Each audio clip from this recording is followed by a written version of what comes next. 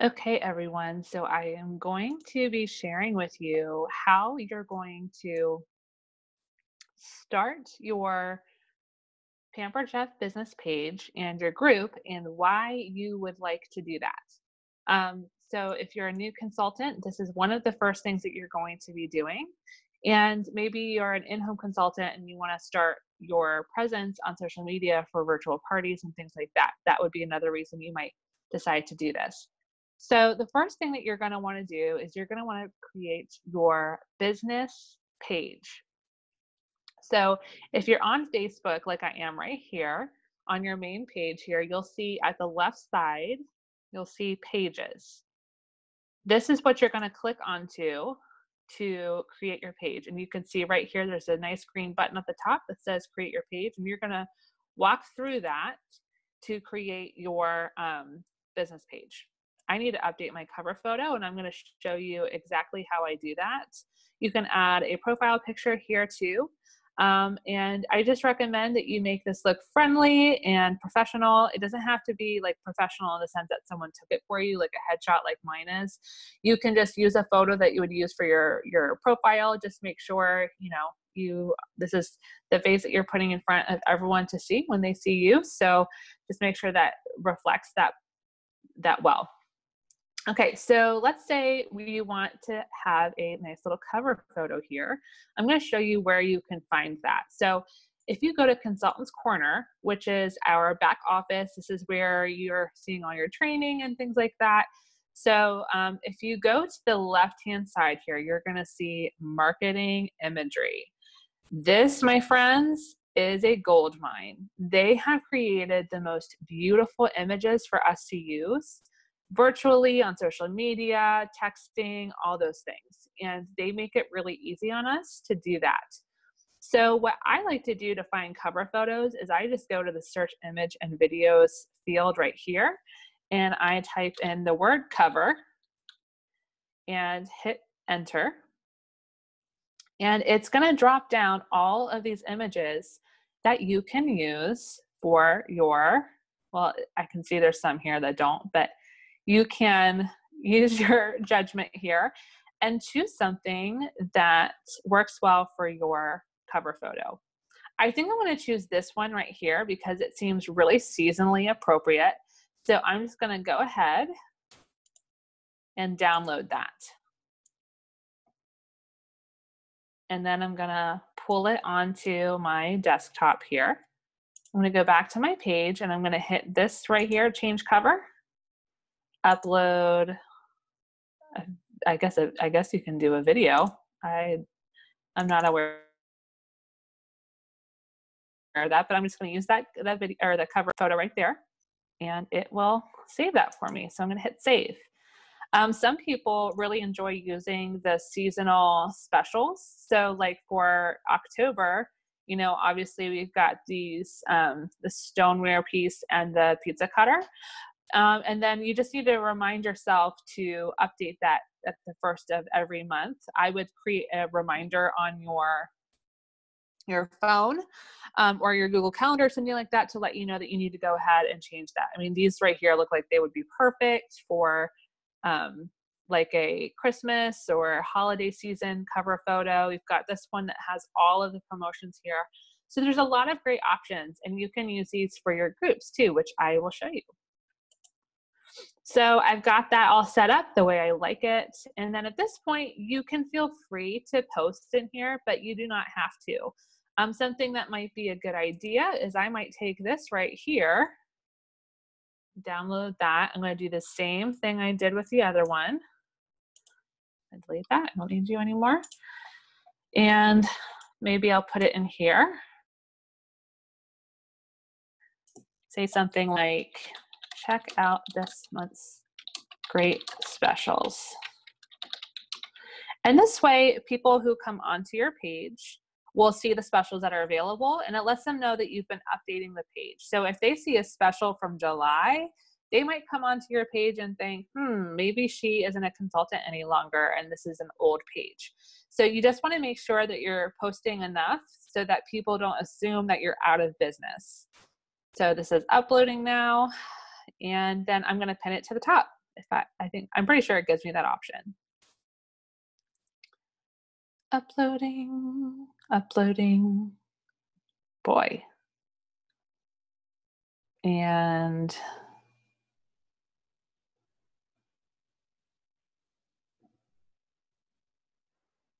okay, usually it doesn't take this long. It's probably because I'm doing this on Zoom. And it's in there somewhere. So there it is, right there. Okay, great. So another thing that you can do is you can do this exact same thing, only you can do videos. So maybe you want to look up a video of something. Let's do video. So you can actually select here that you want to do this. And maybe you want to download one of these videos onto your computer, and then you can upload them into your page. And all I do is I go over here to videos and I upload them in here. And you can see how many views you're getting for each of them. And what I really love doing is using these in my virtual parties. So I'm going to be creating a virtual party template video, how to create your own templates and things like that. So this will be included in that training. So if you want to see that, make sure you're subscribed to the channel, and I'll be posting that soon. If you're seeing this in the future, you can go ahead and look through my channel for that. But make sure you're subscribed, because I do try to post stuff like this quite often. So yeah, that's primarily how I use my business page, is basically almost like a storage place for all of my photos and videos and things like that.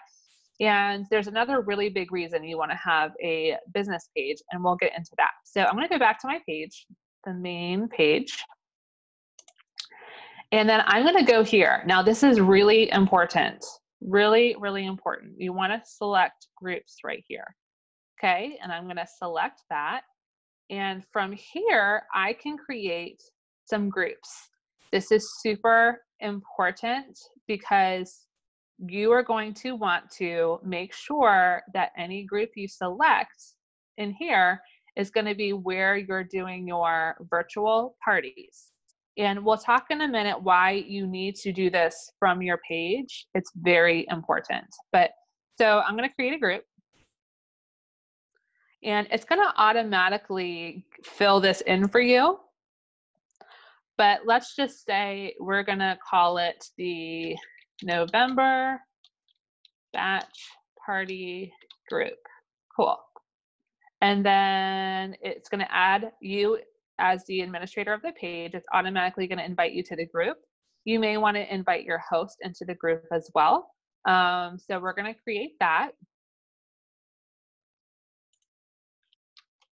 And then, oh, look, I want to upload a photo. So maybe I'm going to come in here and find a cover photo that I like for my groups. If you're real fancy, you can go to Canva and you can, oh wait, I don't want videos, images. If you're real fancy, you can go into Canva and update these cover photos. Maybe put like a, some, like one right here, you could really easily add in some text information. I really like the charcuterie one. So it shows a lot of products. It's really pretty and seasonal. So I'm going to go ahead and add that onto my photo.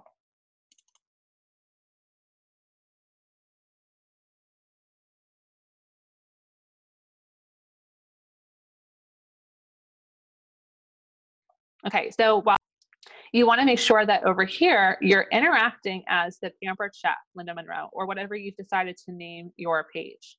So I'm going to save this, because you are able to change what people are seeing as you post. So if I post in here right now, it's going to be posting from interacting as Pampered Chef. Let me show you what I mean.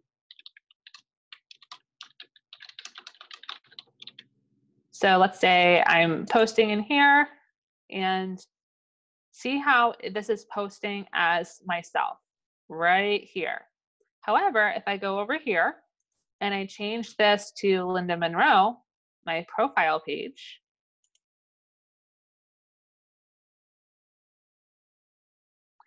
I am no I'm no longer able to function as an administrator of the page. So I'm not going to be able to update the cover photo. I'm not going to be able to do anything like that. However, if I post in here, it is going to show it as posting as myself. See how that changes that? So what that means is if you want to go down through and in your virtual parties be commenting as yourself, then you're going to want to make sure you're interacting as yourself. If you want it to be interacting as your business page, then you're just going to want to check this. I believe if you are doing it from your phone, this button is going to be on the bottom right-hand side. Okay. So it's really important that your group is set up from your business page, because Facebook is really good about detecting whether something is spam or not. And anything that they deem as being like, inhuman in the sense that like one person cannot be two places at once. Whenever Facebook notices activity where you might be posting several places at one time, they're going to assume you're a robot and they're going to put you in jail, in Facebook jail. And you're not going to have access to your profile, to anything. You're not going to be able to comment, and it's very frustrating. And it's because Facebook doesn't want people on here, spamming you. So it's not a bad thing that Facebook is doing. We just have to make sure that we're taking steps to see that, to show Facebook that we are not robots. So one of the things that is going to help them understand the nature and the activity happening on your page is to create your groups from your pages. That way, when, let me go back to my page. That way, whenever you have several, groups happening, several virtual parties happening, that you're not like flagging them as being a spammer. So you'll see, I'll walk you through it. Whoops. Okay. Let me go back to my.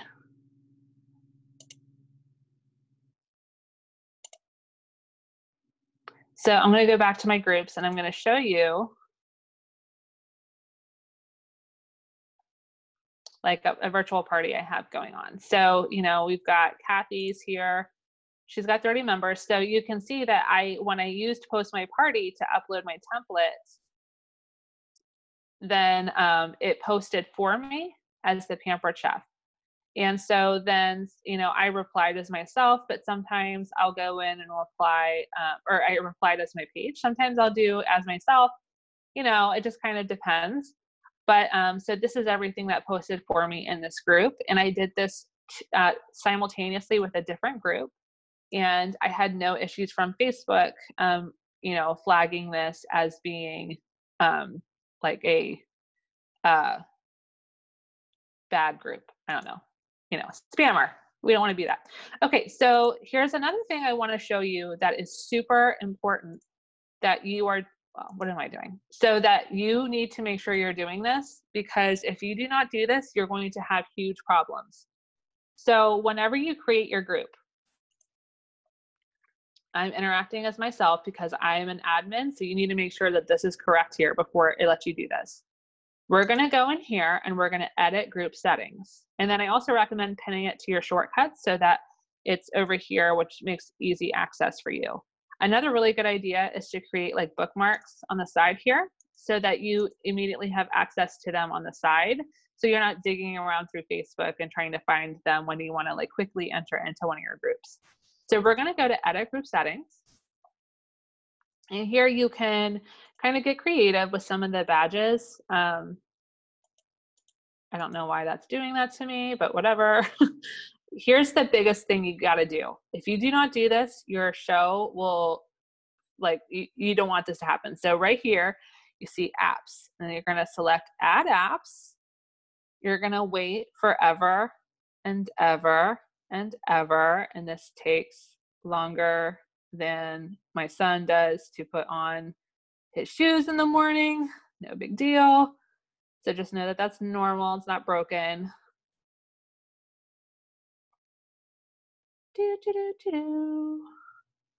Go make yourself a cup of coffee, scroll through Instagram, respond to all those people who want to do parties with you. Ugh, we're gonna wait. We're gonna do it. Wait, wait, and wait. Okay. So, okay, there we go. See, it takes forever, but we got it. And then search in all apps here. Do not scroll through all of these. You will never find it. So we're going to search in all apps. We're going to search for Post My Party. There she is. And we're going to add Post My Party. Again, this is telling Facebook that Post My Party is allowed to post in this group. We're giving them authorization so they don't block them because, again, they're trying to prevent spammers. So I also like to choose a fun color, and I often pick one that's seasonal, and that'll just kind of make it look nice and pretty. And then you're going to want to come down here and hit save. Okay, so this is all really important. It's a really easy step, but it's just vital if you're using a posting service to do that. And then, so my changes have been saved, good to go. We can go back in here and continue to do whatever we are doing. So that is how you create pages and groups. So if you're doing this for the first time, I would recommend that your first group be your VIP group. So you can just go in, and this is where you can start collecting your customers and putting them all in one place so that you can notify them of specials coming up. You can be a good resource of them for recipes and cooking demonstrations and specials and all that sort of fun stuff. So let me know if you found this helpful. If you have questions, please comment down below or shoot me a message if we're friends on Facebook, and I will be sure to help you with that. I hope that was helpful, and I'll talk to everyone later. Bye.